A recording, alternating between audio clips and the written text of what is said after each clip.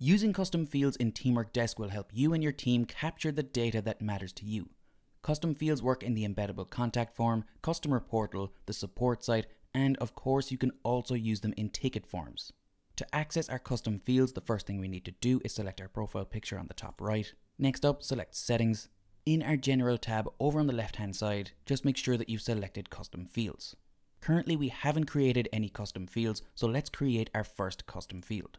In the Add Custom Field window, the first thing we need to do is name our custom field.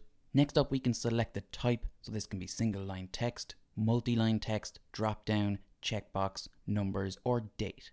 And I'll leave this as single line text. Below this we can state whether or not this custom field is required. Now we can just click Next.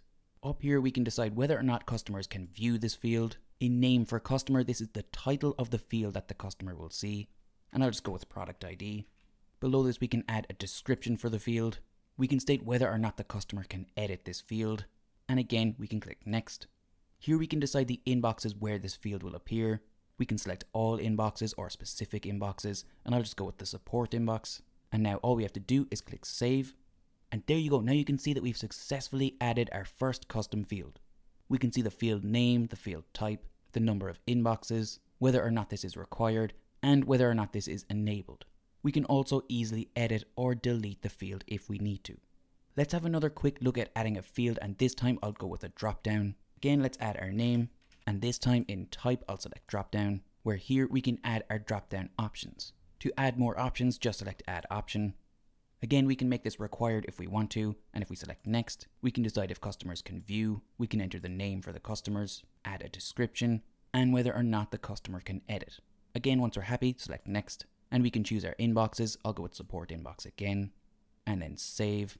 And there you go. Now you can see that we've created our second custom field. Now that we've had a look at creating our custom fields, let's take a quick look at using them when creating a new ticket.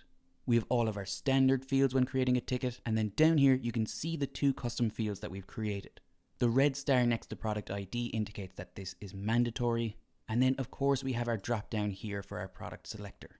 And that's it. That's how easy it is to add and use custom fields in Teamwork Desk.